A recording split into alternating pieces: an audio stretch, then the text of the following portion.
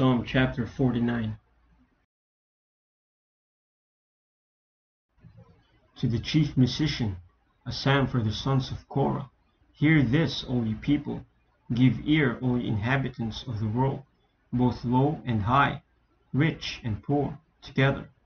My mouth shall speak of wisdom, and the meditation of my heart shall be of understanding. I will incline mine ear to a parable. I will open my dark saying upon the harp. Wherefore should I fear in the days of evil, when the iniquity of my heels shall compass me about?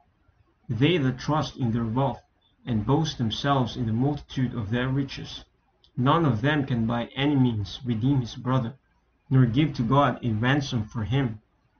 For the redemption of their soul is precious, and it ceaseth forever. That he should still live forever, and not see corruption. For he seeth that wise men die. Likewise the fool and the brutish person perish, and leave their wealth to others.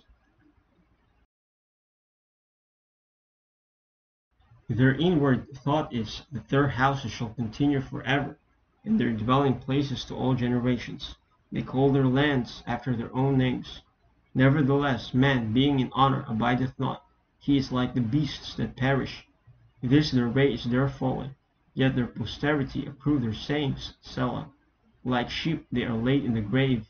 Death shall feed on them, and the upright shall have dominion over them in the morning, and their beauty shall consume in the grave from their dwelling. But God will redeem my soul from the power of the grave, for he shall receive me. Selah. Be not thou afraid when one is made rich, when the glory of his house is increased. For when he dieth he shall carry nothing away. His glory shall not descend after him.